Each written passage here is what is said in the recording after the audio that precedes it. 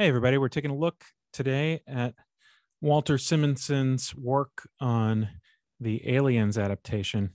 And Carson, you're working a little larger than I am here. What size are you at right now? Maybe I have an 11 by 14. I just took the size of the book, which was supposedly the size of the art. So I Right. it looked like it was about 12 and a half inches wide. So I just took this page and printed this out at 12 inches wide by whatever the size that was left Yeah. over, because we're not doing the whole page. I just picked a piece of it. So I'm working at slight reduction here from that. And he has got a fantastic ink line. Yeah, what are you using? You're using your 101.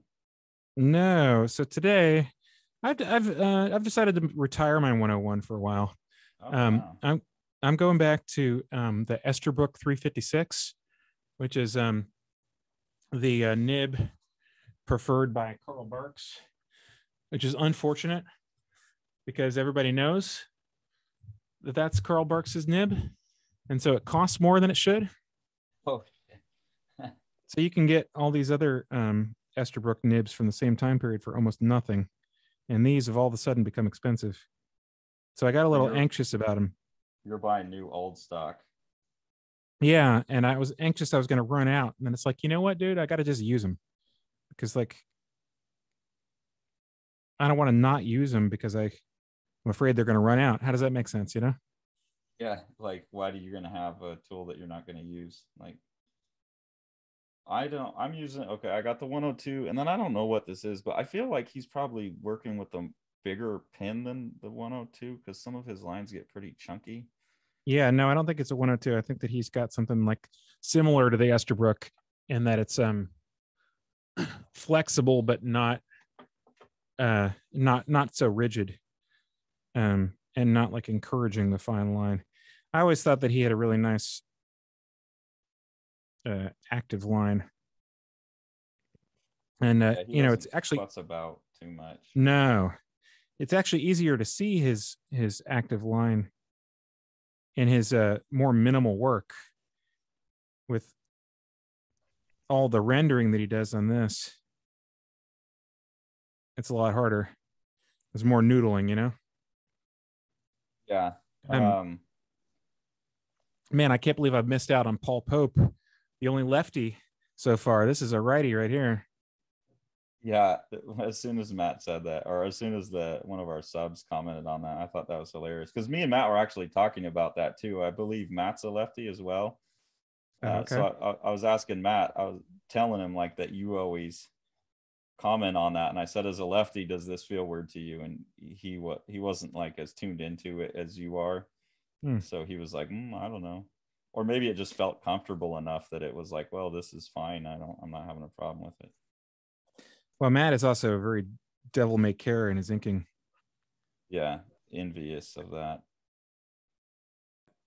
He seems like a, you know, he makes me look like the pinnacle of restraint. you know? Well, and as I don't want to say I'm the pinnacle of restraint, but as an extremely restrained artist, it's like, oh my God, how do you ink? What is he's doing? Like, I don't know. He did like 7 pages in a day or something. Yeah, it's insane, huh? Yeah. Yeah. So Matt Battaglia, who joined Carson for the Paul Pope one and joined us for a discussion on Paul Pope. I should go ahead and say, I think it's safe to say he's doing a book for Living the Line. Woo! I've And I'm seen super excited about it. I've seen the layouts for it, and I've seen him banging out the inks like crazy, and it's really beautiful stuff.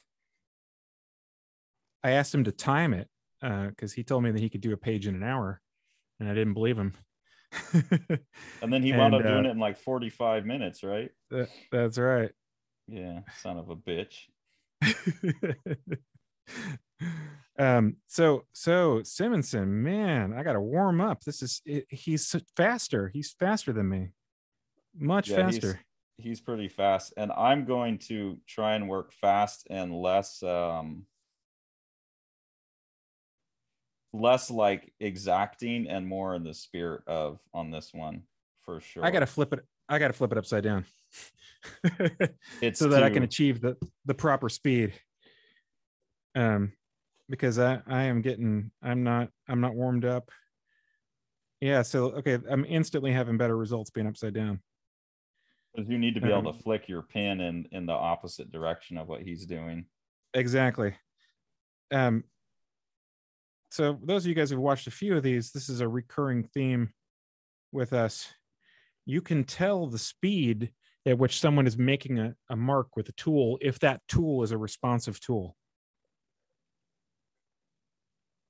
In other words, because he's inked most of this with a nib, you can see with his lines the speed that he was moving. And you can't imitate that with a mark that is slower, significantly slower than the mark that he's made. Real pain in the butt. Yeah, it's a real pain in the butt if you're trying to mimic somebody, or especially like, I mean, there's very limited instances in comics where you would need to recreate someone else's work, but I got stuck into that in Strange Death of Alex Raymond, which I think is one of the reasons we do a lot of these, is because we've both been kind of down that hole of trying to reproduce not just the look of someone else's art, but actual pieces. And some of the more wild artists were definitely like, man, you just can't do this. You can't trace it, like, because they're too wild. And this is definitely one of those artists. Another reason that I would use a bigger pen is I can go like this with this pen, which he's obviously doing. Mm-hmm. He's doing a lot of that back and forth stuff. I got most of the main lines, so I'm going to flip it back now so I can assess a little more and be a little bit more intentional about it. It was just frustrating for me to have those main lines obviously be wrong when I'm doing them left-handed. Yours is catching a lot of light because you're tilting it away from your camera. It's a little hard to see. Sorry about that. Okay, you're kind of doing what I'm doing. You're always better about capturing like the process. I'm trying to stick a little bit more to like what I think his process was, which is what you're doing. I think establish the basic contours and then noodle the hatching and the texture. Yeah, and you can see that some of the hatching is done while he's doing the contour, especially these sort of side marks. You know, you can tell he came in and was like, oh, okay, look, there's some right there. But then a lot of the rest of it seemed like it might be more of a come back in afterwards kind of thing. Yeah, it's a little hard to tell which is which, but there are certain ones that definitely feel to me like I got to do it now. So people watching along, you'll see which ones we go, oh, I guess I got to do that now.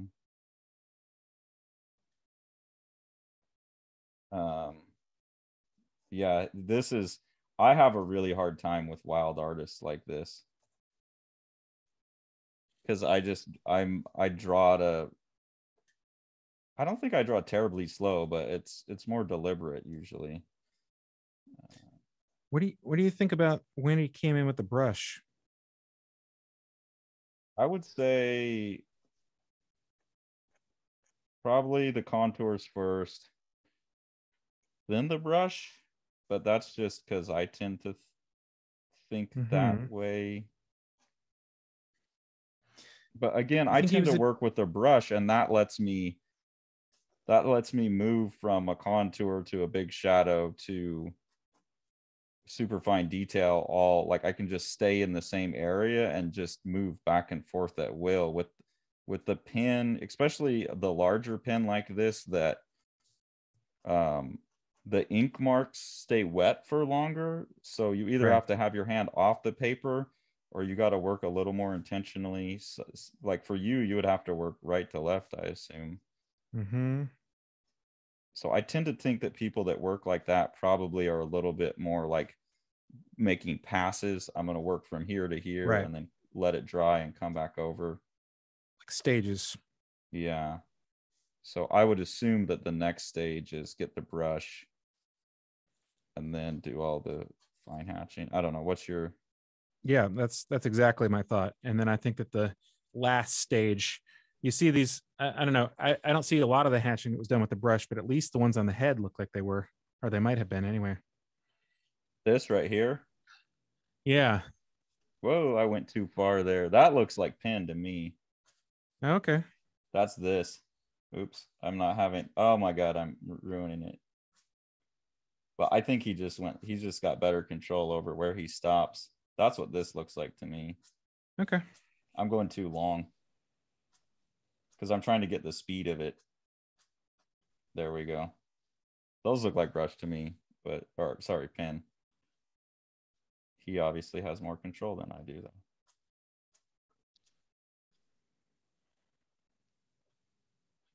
Or if, you know, he drew it, so it stopped wherever his hand stopped.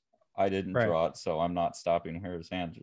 Not that my line was bad, it just doesn't match his. Better at keeping the same direction than I was too. But again, neither of us are particularly at all warmed up. I'm getting more warmed up as we're going here. Yeah. The advantage to the Esterbrook 356 that I'm using right now, Carson, is it the thing about the 101 is it's closer to inking with the brush. It's, you know, like ice skating. Like any minor amount of variation gives you a huge amount of pressure, gives you a huge amount of variation in your line. Whereas the 356 that I'm using right now is a lot less like that. So I can put a lot, you know, some pressure and get a lot of variation. Yeah, I don't. Sorry, go ahead. It's a little bit less. It's a little more easier to control. I don't like brushes or pins that have a brushy aspect to them. I like my pins to be a little more stiff and predictable, Right.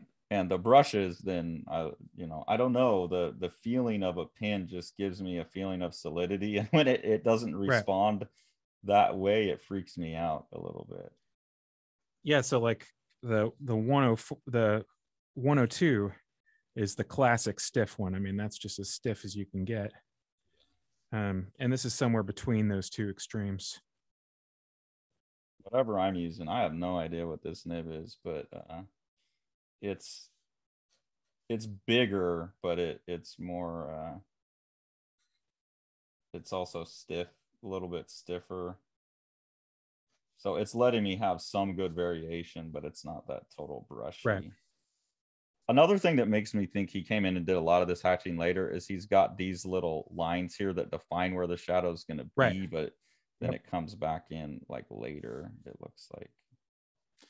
I love these. You're exactly right. And he's even got some hatching right on top of some of those lines too, not just up to it. Yeah.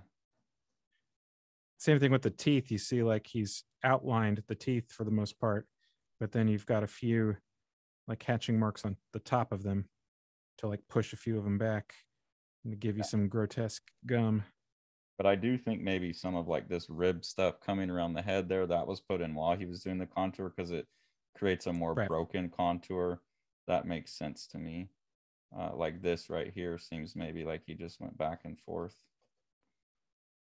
while he was putting in the contours and then cleaned it up. But I could be wrong. I could see it either way.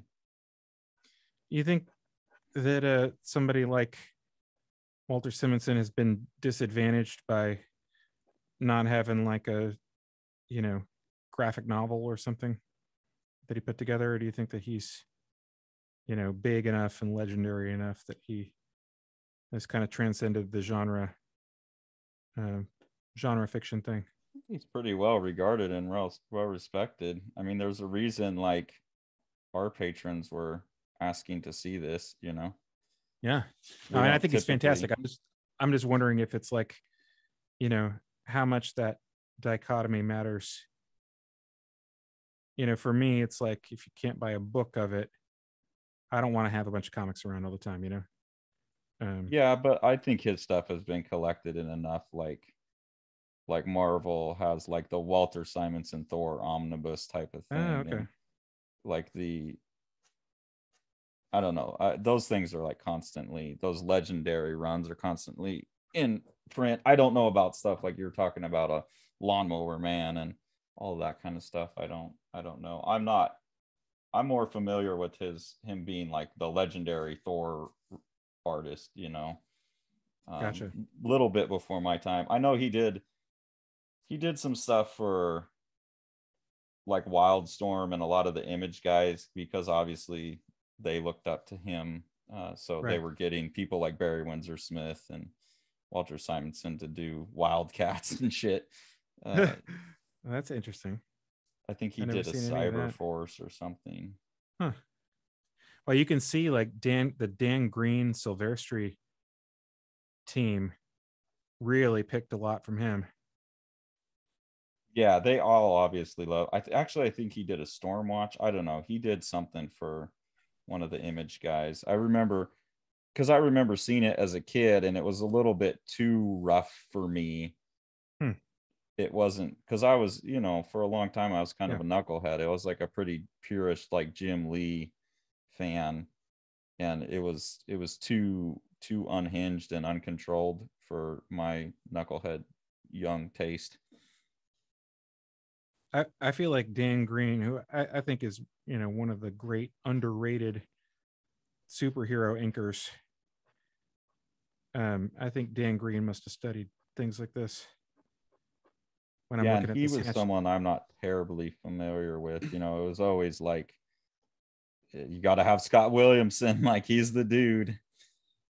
Uh, so there, and I think you were a little bit more exposed to stuff. Like I got involved with anything other than Ninja Turtles. I wasn't aware of it until Jim Lee's X-Men #1.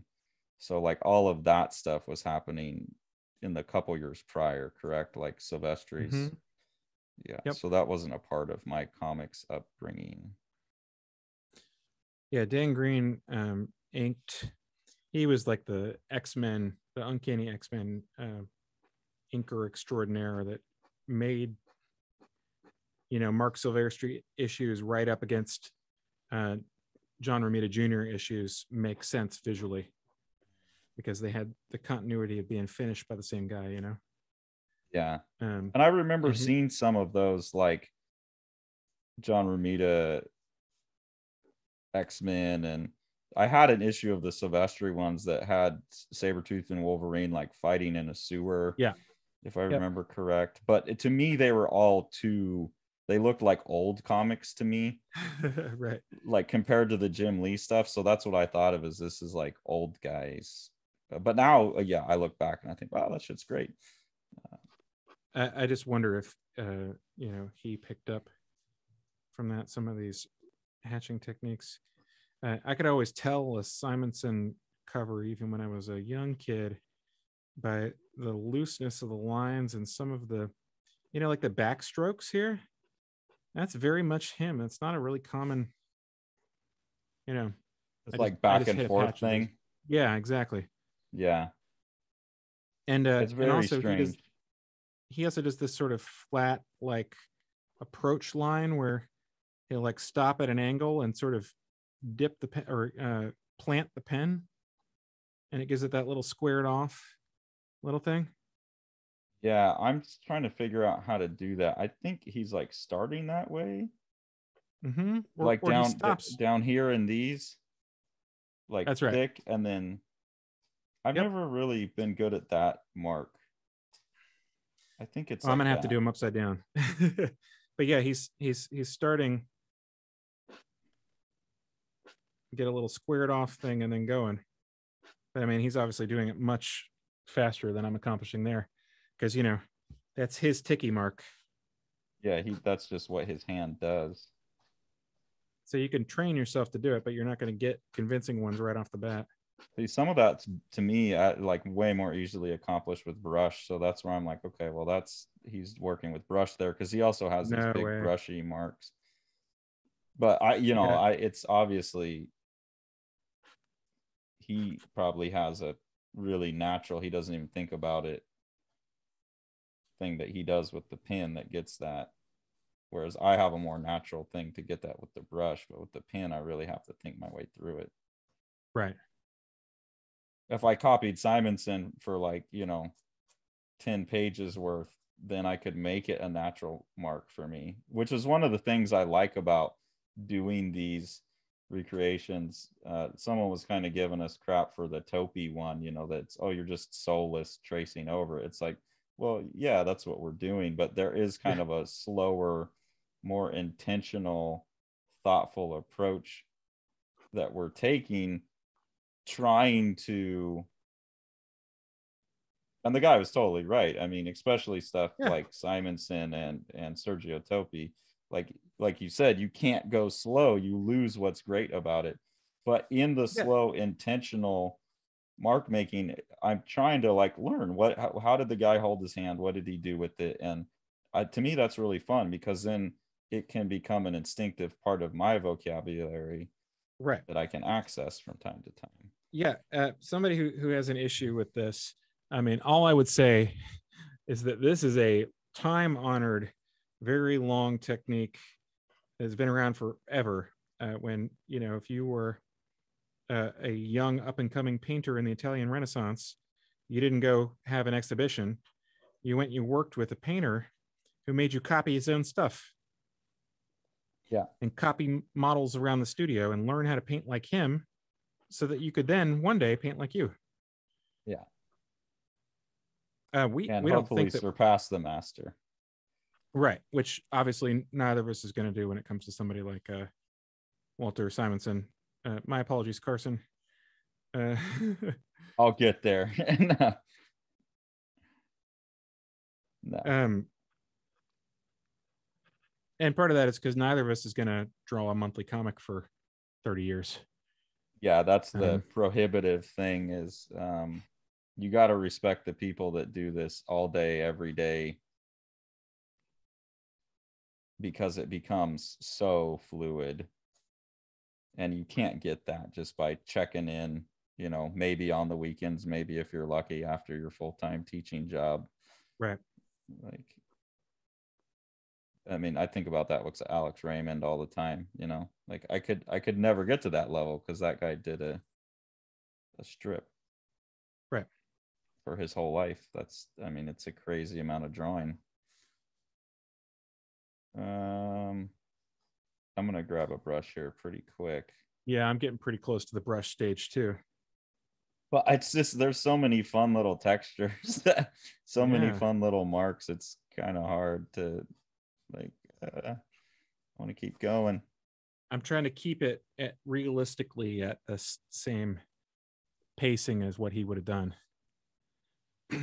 Yeah, I'm trying to be pretty fast, which is abnormal for me, that I'm kind of at the same speed as you. Mm-hmm. I think we've put down about the same amount of ink. I think you're right. Which is, for anyone who's watched previous, there's a little dick right here. That's fun. His finger looks like a little dick.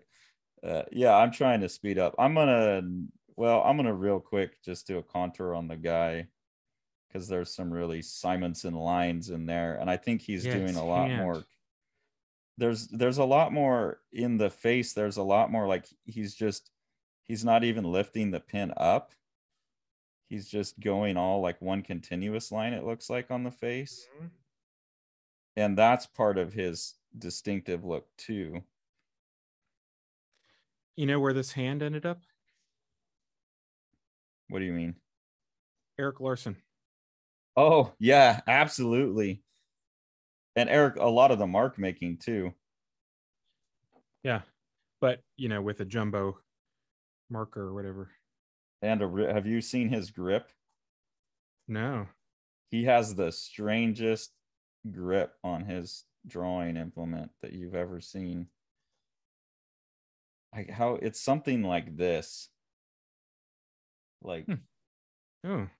Or no, there's another guy named Brad Moore who holds his pen like this. He grabs it here and like draws like a printer machine. Erik Larson is he draws like this, I think.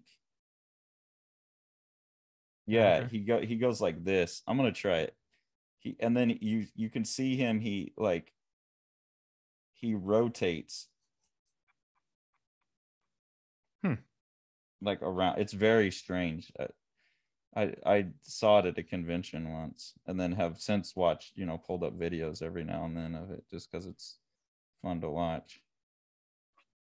So part of the reason he's getting such big lines is because his hand is down, so he can pull these triangles. And Simonson might be doing that.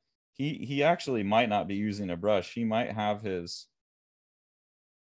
pin on the side like this, and then some of that back and forth might be like that. Okay. That would make sense with these bigger triangular marks that I'm having a hard time getting to, that it's like this. Yeah, that makes way more sense to me. There we go. Oh yeah. There we go. So nice some call. Of the stuff that I might instinctively think is brush might just be him. Well, surely he's not doing all.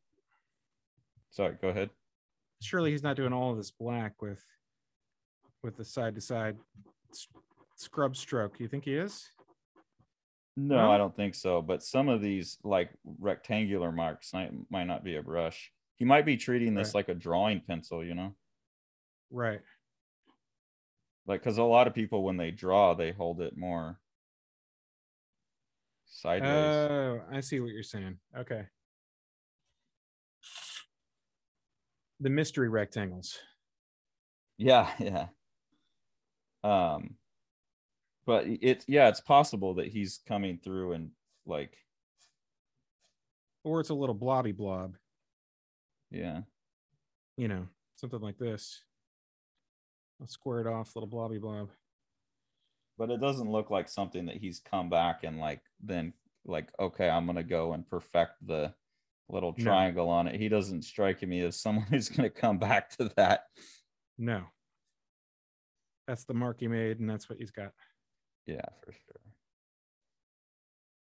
I'm way too American, so I hold my pen up and down. Okay, that's enough of that. I'm gonna go in with the brush now. Yeah, good call. Have you done the head rendering? Yeah, I figured that the head rendering is probably the last thing. This right here, I just did some of it because we were talking about it. No, I did the one on the very side. I didn't do the top one. Up here. Yeah. And really, I think even some of the line work could even be brush, like when he's in there with the brush filling in the blacks, there's no reason why you wouldn't go put a couple big chunky brush stroke marks, or come out and even do but again, I'm way more comfortable with the brush, so a lot of these marks feel more natural to me with the brush, even though I know they're made with the pen, which is a weird thing. It's like when I have recreated the image, and this is another reason I know this isn't the 102, because he has that really back and forth scribbly style that you can't get with the 102. But when I've recreated 102 art, I'll do it with the brush because it's easier for me to get that really crisp snap line that they get with this than with the 102. It's always impressive to me kind of how clean some people can be with the nibs. Yeah, it's definitely a mental state. I think some of it can be the sort of monomania thing. If you're not careful, you get obsessed with like the perfect line instead of thinking about what's appropriate for what it is that you're drawing. Yeah. Like a lot of this stuff in the ribs, to me, like this makes sense with the brush. I'm just going through and like hatching in, because he's a lot of times like creating black with hatching, which is part of the style that's really nice. It looks cool, and it gives it more form because he's thinking very directionally. He's not just scrubbing in the black. He's putting it in a way that emphasizes the volume. Um, but it's kind of like, I wonder if he really liked J.C. Leyendecker as well. I don't know J.C. Landecker. The painter, the illustrator. No, I don't know him at Oh God. Okay, we need to do a Sean Learns Illustrators lesson. all. J.C. Leyendecker was Norman Rockwell's hero. Rockwell did one Oh, less, like Rockwell quit working for the Saturday Evening Post one cover shy of matching Leyendecker's huh. number of covers produced. Like that's how much he respected him. But he, as a Oh, interesting. painter, constructed his images out of like these very like imagine working like this but in color. And he'll do Right. an area, like a shadow area would be like this and then kind of filled in. Right. And so I see some of that in here. Way more wild. Leindecker's more controlled, but you got to look up JC Leyendecker. He's one of the all-time great illustrators. And luckily, a town very near where I grew up, Stockton, California, at the Hagen Museum, somehow got a hold of almost all of his existing artwork. He was like destroying it all, and his lover like kept a lot of it, Hmm. and then donated it to this funky little, I shouldn't say funky, they have a lot of amazing stuff, but a very small museum in Stockton, California, and they have a ton of original Leyendeckers in it. They're a hell of a thing to see. Also, you should go up there because they have a Gibson. Oh, they do. Yeah, they have a Charles Dana Gibson, and it's like in a Awesome. drawer, and you can just pull it out and like hover over it. Oh, jeez. That's a big drawer. Yeah, it's talking about guys that really just let loose with the Yeah. pen. There's some Well, Gibson in here for sure. there sure is. I was gonna say the exact same thing. Um, I am tempted to do a video on Gibson some point, but I'm a little bit hesitant to for several reasons that you're probably aware of. If you guys don't know Charles Dana Gibson, look up his stuff. Don't know why you would be hesitant to do I a will tell you video about it on Gibson. Is he a off camera. controversial? Oh no. Oh, okay. Oh no. Practical considerations. Okay. I was like, what did he do? I mean, I know we have Gibson girls. Yeah, this is a lot of fun inking this with the brush. Yeah, I could see what you're talking about. The side to side. Also, the topi. Yeah, he's Also, my brush is dead. I'm gonna he switch like brushes. he took Topi's ferocity and like, but his he doesn't go in as many wrong directions as Topi does. Like he has the wildness of Topi in terms of the speed of mark making, but he won't like cut convex when he's trying to go concave like Topi would. That's, I think that's the thing that Topi does that no one else can really pull off, is like, Yeah, he doesn't flatten it out. yeah, like bro, your lines are going in the wrong direction, but it still looks good. How did you do that? Simonson's a little more concerned with proper contour or cross contour marks. Or he just realized at some point, nah, just leave that to Sergio Topi because Right. no one else is gonna pull that off. So not gonna bother.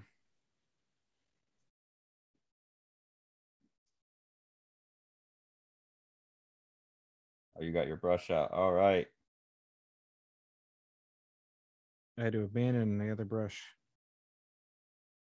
I got lucky. Whichever one I pulled out today is like holding exactly the shape I want. Here's a little Topi moment right here. Oh yeah. Yeah, the little cross. Yeah. Like weave, the weird little weave. The weave, right.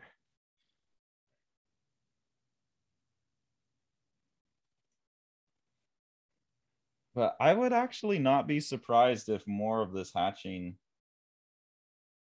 was done with brush than people suspect. I don't know. I could be wrong. Well, certainly, like you were saying, in the black areas where he's filled in and then just use the brush as an extension of the fill in to sort of give it a little bit more of a gradation. Yeah, my question is, when he's doing those gradations, is some of it in brush and then he comes back and adds to it in pen, or does he just keep going in brush, or is it pen all the way in and I'm just not good at getting that big chunky mark with the pen? Yeah. Like some of these areas look like maybe he just scrubbed back and forth with the brush.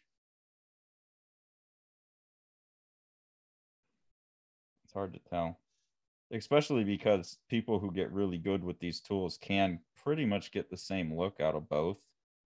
Right. That always makes this kind of exercise a bit futile and a conundrum.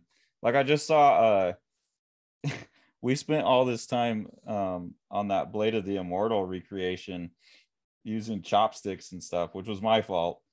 And someone said, "Oh no, he just uses like microns and a pintail pen brush."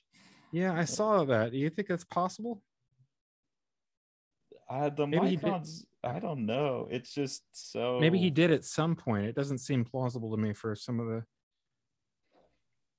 Yeah, for but some of like the stuff. people wind up using stuff in weird ways that because of how the particular way they use it, it just winds up looking like something else. Right. Um, so that's it. It always kind of that kind of thing reminds me like, okay, I'm seeing one thing, but God knows what they're actually doing. Right. And that's the fun of it. It's like Mm-hmm. doing the Paul Pope and watching Matt like be so fluid with it, and then just like, okay, well, that just looks like an Alex Raymond knockoff inked Paul Pope on mine. Right. It's that character of how an artist uses a tool is so interesting. I don't know whether to blame the recreations we've been doing or what, but I've been experiencing something fairly odd recently when I'm working on my own illustration stuff, which I have been pushing pretty hard this past couple of weeks. And that is not being able to see my own images resolve.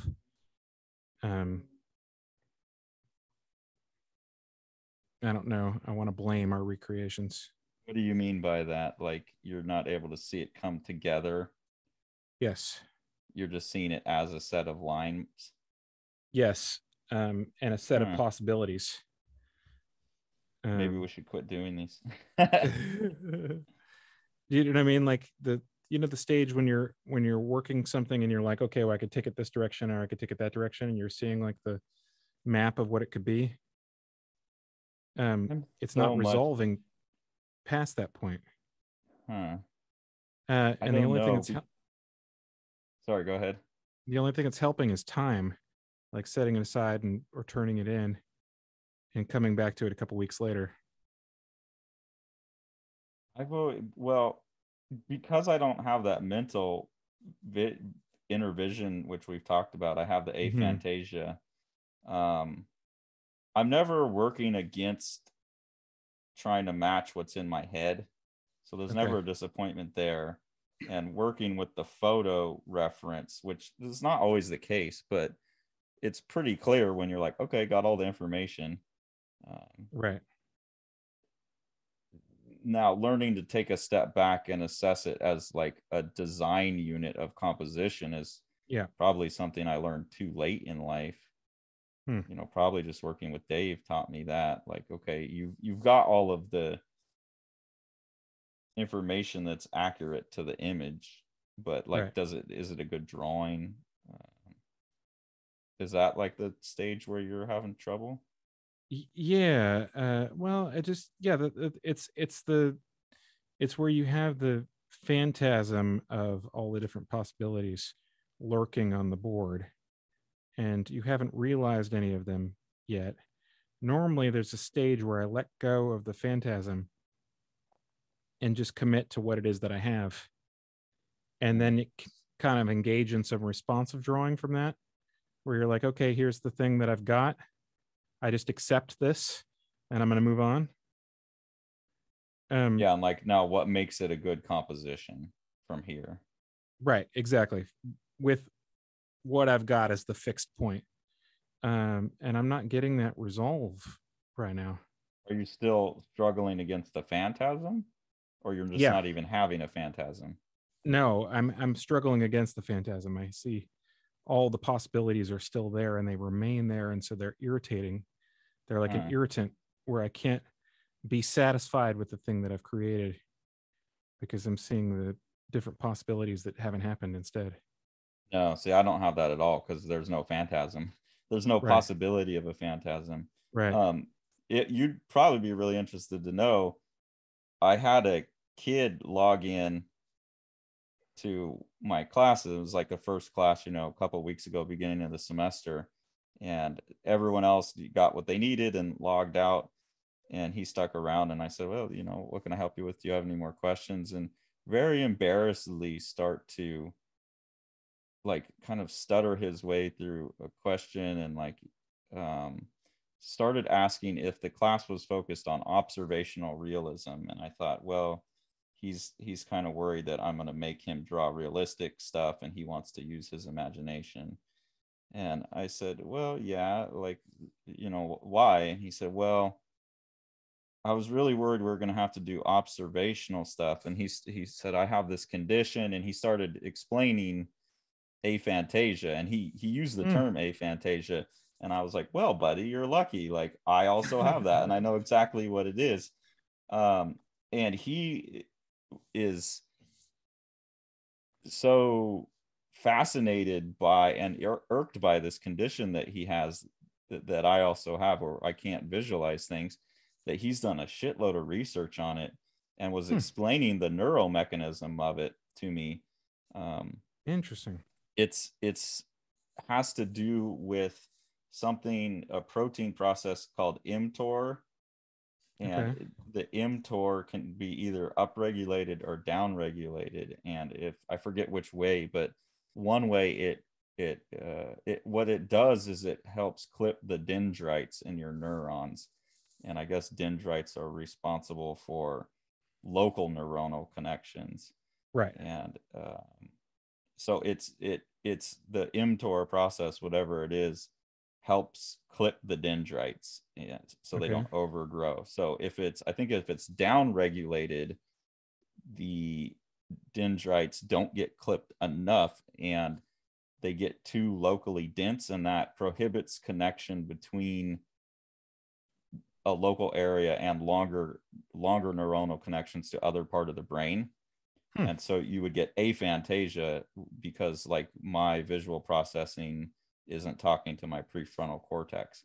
But you can also get it the other way, where there's too much clipping happening, and then you would get hyperphantasia, or often schizophrenia, because the brain is too interlinked. That is wild. Are you serious? And yeah, I have this 18, 19-year-old kid explaining all this to me, and I'm like, man, like, this is so fascinating. Like, thank you so much. And I was like, see, that's why you should go ahead and not be ashamed and ask your question, because you just explained some stuff to me that is really illuminating for me. And also linking, I guess, these mTOR processes, they're connected to the autism spectrum, which I'm convinced that I would have been, as a young kid, I would have been put on that. And within the autism spectrum, you get it going either way. You either get the functional autistics, and those tend to be the people who have the dense local neurons, and they tend to come with aphantasia as well. Or you get the non-functional, and they tend to be more on the learning disability side and at risk for schizophrenia. That is wild. The idea that high functioning visual visualization might be linked to schizophrenia is a very intriguing concept that I don't want to go too far into right now. You're like, I'm a That's little worried about that. it's very, very interesting. Well, I mean, it makes sense though, because basically what you're creating is you're creating a total brain synesthete, right? Where all the Right. senses are mixed up. Anyways, way off topic from this, but Uh, I talking about the phantasms and stuff, like it yeah. could be, and he was talking Well, about they're looking at processes to regulate these now. I I doubt that I've talked about any but with this more than 2 or 3 times to anyone, but I had symptoms of what would have been considered schizophrenia when I was a late teenager, um, and they didn't appear after that. Hmm. Uh, I had them for a brief period of a couple months, and I thought at the time that I was crazy, or that I was going crazy, and they didn't come back. Um, but I've always been intrigued by the condition, and also intrigued by the medicalization of it in our particular society, and the idea that there are outlets for it in other societies or other possibilities. We're talking about like shamanism or Mm-hmm. that kind of Yeah. thing. Yeah. And really like looking at it as in the light of someone who has a more highly connected brain, Right. uh, you know, like that there's just more overlap between the different areas is yeah, I found that particularly interesting. Um, yeah, you told me at some point, you did say on the channel that you don't consider yourself a good candidate for psychedelics. Right. And that would Yeah. be And a good reason. that was the chief reason given by the person who told me that, um, because I had visual and auditory hallucinations when I was a teenager, Mm. uh, when I was very depressed, and I think that those are not unrelated to each other. Well, it's, I mean, so with what he was explaining, there may have been something that caused, like, okay, now your dendrite, your the mTOR process that I don't, again, I just had this explained to me. I haven't researched on my own, but I think it's a protein. There are things that you can do to get that protein process going again and clipping in the way it should be. Hmm. Or if it's not clipping, you can get it to start clipping. And he was very hopeful about it, as like, because he's very distressed about, as I am a little bit, about not being able to see things in my head. Like, it's very frustrating as Right. an artist to not imagine things. So it sounded hopeful that you could actually, those connections aren't dead, they're just kind of clogged. Mm-hmm. So I don't know, that was all really interesting. Okay, yeah, we this is going good for both of us, huh? Yeah, I think so. We're both like leaning into the looseness. Mm-hmm. I really enjoy the brushwork. This type of shapes that he's got are so, like in the tail here. That's just so much fun for me. I'm almost sad to go back to the pen now. I've been satisfied. My brush was acting up. I need to go back to a true sable brush instead of the synthetic sable I've been using. I'm just not satisfied with them right now. It's not Um, the Series 7 #2. right. I don't know if I can afford that or if I could justify that, but I was using another sable that I'm reasonably happy with, but my sable died. So I Oh, tried out a synthetic sable and it just doesn't feel as good. I'm pretty. I've got that tool, I have so many of them because of string stuff. Uh, Right. but I would have a hard time using anything else. It's like there's something about it. I tried to switch over for a while because they really have declined in quality. You'll get a good one, but it seems to me like there's a decline in quality overall. So I tried something that I've seen other people using on Instagram. I don't know the number, but it's a Raphael, and Yeah. it looked good, but maybe I just got to bum one of those. I don't know. I was really unhappy using that brush. Well, my pre-COVID recommendation for brushes is to make sure that you can test them out at the store so you don't get a bum one. But obviously, not everybody's living in a location right now that's feasible. Well, and I just ordered one off the internet. It's just I didn't have a store where they would have had a brush like that anyways. I am confused about the directionality of some of his lines. Like which way his hand was turned or whatever. Or if he's turning the paper, I don't know. I really like the guidelines that he's put in for some of the hatching. Like on the head here. Mm-hmm. Yeah. It strikes me as like almost like lithography. I think he came back in and did any of those later. No, I think that he did the guidelines first and then used them as a visual guide when he's putting in the hatching. I just wonder if there's certain, like, because there was one that I just put in that, like, when I was hatching, it was like, oh, okay, I need one there now. Right. Yeah, maybe. I agree that most of them are there in place while he's like feeling his way through the image. Right. Like he's kind of marking off the planes, which is something I'll do when I paint or whatever. I want to mark a plane shift, and so I'll put a contour line there to show like the edge of the plane. And I think that's what he's doing, just mentally making a note of the plane shift and letting that be part of the image in the end, which is cool. There's a lot of things where, sorry, go ahead. I wonder if he's ever had his stuff inked by somebody else. I can't imagine what this would look like. Who would you put over top of him? Sam Keith. Oh shit, that would be pretty wild. The patterning would just go like totally off the rails. I would do like Klaus Janson or somebody that's kind of equally chunky and right. What were you saying? I don't know. Oh no, I was gonna say that he really seems to draw in a lot of different directions too. He's not always like flicking up or down or moving left or right. Like I'm seeing things that are tapered in ways that indicate a lot of different movements of the pen. So I'm wondering if he's turning the page, but it doesn't seem like it. Well, I think your observation that he's using a non-sharp nib and has a lot of angle adjustment is probably the answer to that.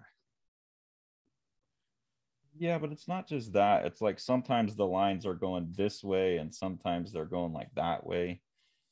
Like he's flicking this way and then flicking this way at what to me seems like fairly arbitrary. Like this one, he's obviously flicking down. I don't know. Mm-hmm. Like the direction of, because I don't think he's just really varying his pressure a lot, but I feel like he's going down there and then up there, and Topi does this too, down there, like he's switching his hand to, and like what the decision making process on that is, even if it's instinctive. Like why all of a sudden is your hand going like this way and then you're switching it to this way? Mm-hmm. This is definitely inspirational for me, although it's not resolving for me. Once again, I'm looking at it and it's not coming together. I wonder if it's just a confidence thing. This is what happens if I spend a couple weeks not drawing and working on, publishing stuff, and then I like publishing tasks. I feel like I kind of have infinite tasks at the moment. And then I come back to the drawing stuff expecting to have my skills like 100%. Yeah, the resolving thing is, I'm a little too like prone to get caught up in the weeds too. So it's like, I don't know. Once all the marks are there, then I'll look at it from this, especially when you're sitting down like this and it's already for this, especially it's already there. So he's kind of made all those resolve choices. I'm not too terribly. That's why inking is or recreating stuff is so much fun, is there's really nothing to do but just mindlessly play. Let's see, like right now, when I'm looking at this image and I'm thinking I need to finish this image, what I'm actually thinking is, where do I need to shore up like with a thicker line to contain some of the movement? And it doesn't look done to me because I don't have a thick enough line underneath the chin. This is like getting lost for me. And it's funny, he's already made the decision. You would think that my brain would stop, you know? To not put, yeah, he's made a decision to not have a very thin. Right. Huh. There's something really weird going on up here where he's got like marks like that in the middle. Oh, yeah, the little, I love those, the scale things. Yeah. They look like little scales. They're in the middle of what look like continuous lines. Yep. I think he put those in first and then he did the side hatching around them. Yeah, but it looks like he hatched over top of them, which is crazy because the line weight changes kind of flow, which makes me think he might be drawing a little bit slower than we think, because that's a pretty controlled move to make. Mm-hmm. Well, and then he's got like a faux line on the other side of the head where it's all diagonal hatching lines, but it looks like a line if you're just glancing at it. Yeah. Like this right here. Mm-hmm. That's definitely a controlled move. That's not a flashy or flash, fast freewheeling move. Yeah, and again, it's a really smart move because it takes what could be a flat thing and it gives it like top and then moving down the side. Yep. And it also gives it a secondary light source, what's called a rim light. Yeah. Because the implication is that there's a rim of light on the edge of the head there. I'd tell you what, so much easier upside down. Man, I should have done the whole thing upside down, but then I wouldn't be thinking like him. I can do his marks upside down. I'm just incapable of getting the spirit of it right side up. Just because of the right to left hand. Yeah, the hand thing. Do you tend to work? Because I just had a student, I was watching her draw the other day, and she's left-handed, and she was still drawing left to right, and so her hand was like covering up the image as she went, and she was very like distressed about it. And I said, well, you can't see what you're drawing. Right. Like you're used to going left to right because your teacher, because you have to write that way. But like when you draw, like you can go the other way so you can see what you're doing. Was that something you had to really consciously train yourself to do while you were drawing, or is it instinctive, or do you cover up? I don't remember. I definitely do not draw left to right. And when I have to for like comics compositional purposes, I just basically am treating each panel as its own unit. Yeah, I don't know. I don't recall ever having that as a struggle, but that's an interesting idea because you're right. You learn how to do that by necessity, writing in the English language. Yeah, so I always have a clear view of like all this stuff is done. Right. And she was like covering up so she was making a shape but covering it up as she went. Like when you did this, did you ink it? You kind of started on the left like I did, right? We've pretty much taken the same path through the image. Because that's where the head, I did his head because that seemed like the focus. Okay. It's something I never thought about before. I mean, I've because of you talking about the tapering, now I'm thinking about that, but I've never watched someone actively like cover up what they were doing until the other day. So all our lefties, tell us, Like, pay attention. Has the American education system made it harder for you to draw because you're constantly covering yourself up? It And was sucks, man. and was there a point at which you actively like learned to work the other way for the sake of your art? You know what I'm going to do next time we do one of these, Carson? What's that? I'm going to mirror reverse it. Oh, that makes Print sense. it. Print it out, reversed. That's And interesting. some of these hatching lines are just using the side of the pen. Because they're more straight. Uh-huh. And thicker. All right, I'm finally getting satisfied. And it's because I got just a few of those more characteristic marks in.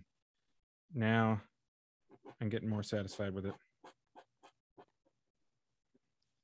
Needed a little bit more of that sort of random, not really random, but the tool responsive transformation.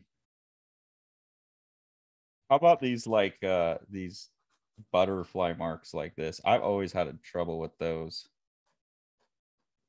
Yeah, those are interesting. Those are very characteristic of him. Like I was saying, usually frowned upon in illustration textbooks and such because they draw a lot of attention to themselves as compared to pure parallel hatching. But a lot of the people that I really respect do them. Alex Raymond does them in spots, not a lot. Mm-hmm. Stan Drake does it all the time. Right. It's that like just that you're just drawing and it has that freshness to it. Yeah, normally you would say don't do it because it ruins the sense of contour, but people pull it off very well, and Simonson's definitely one of them. It's just very hard for me to do because they get so good at the pressure of like thick, thin, and I've never been good. I think that might come from drawing more sideways too. Mm-hmm. Because I'm then taking a few the pin creates that. Sienkiewicz does that kind of stuff too. I'm taking a few more liberties with it now so that I can be satisfied. I think I might be approaching completion here. Yeah, me too. I finally drew at your speed. Thank you, Simonson. Yeah, man. I really love his stuff. It's a real treat to get to pretend to be him for a little bit. And now you're gonna be all like, God, I just want to go draw, but I got to get back to photo adjusting some knucklehead stupid blue printer. No, the next thing I'm going to do as soon as we get off this call is I'm going to draw some more. Oh my God, good. So I get to maintain this. Unfortunately, I'm penciling. But No, that is an unfortunate follow-up because now you're all in the flow. Exactly. All right. Well, that was fun. Yeah, and I think a lot of it is more holding the hand sideways because a lot of Yep. the curves are better done that way, Right. than that way. All right, that was fun. Again, thank you so much to our patrons for choosing Simonson and then choosing this particular Simonson project, because I think this is like out of all the ones, like the one that is definitely just kind of the texture and stuff is the one that I was like, oh my God, I would really have fun with that. Yeah, it was a blast. And thank you very much. If you are interested in being a patron, there is a link there and you can, tell us what to do. You can ask us questions. Tell us what We to finally do. got our tech series up off the ground. We have a couple installments of that up right now. And we're doing these things because we think people are enjoying them. But, if you want to encourage us to do them more, please give us some cash. Yeah. We do very much appreciate that. And yeah, you guys are making it happen. And have a say in who we ink next for sure. Well, I'm going to try and make this like every month and a half or something. Seems like about when we can get one of these squoves in between all of the interviews that we're lining up and that kind of stuff. So look at that Eric Larson hand there, Carson. Yeah, that is a super Eric Larson hand. All right, Larson. We know who you're cribbing now. It's that finish, big spread between those two fingers right there. Right. That's the Larson thing. Yeah. It's fantastic.